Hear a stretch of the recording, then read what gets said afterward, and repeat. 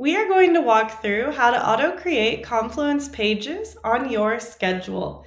To get started, we are going to go to the Publish a New Meeting Notes When Scheduled template rule.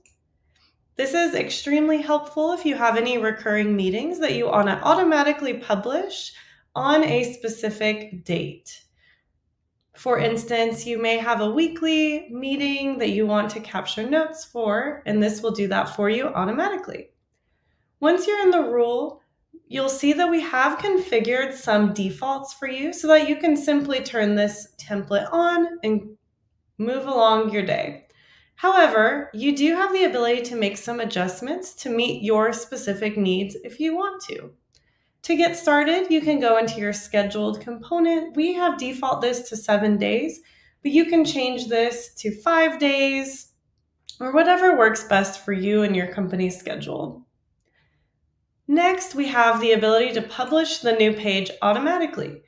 From here, you have configuration options, but if you choose not to make any changes, this page will be automatically created for you in the space that you set the rule up in, and with the short date included, and the page title will be meeting notes.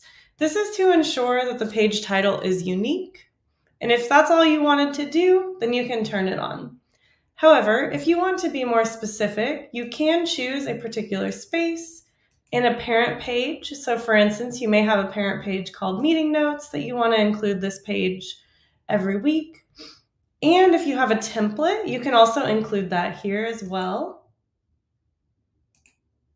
So you can choose your weekly meeting notes page template. And again, you can change the page title if you'd like to.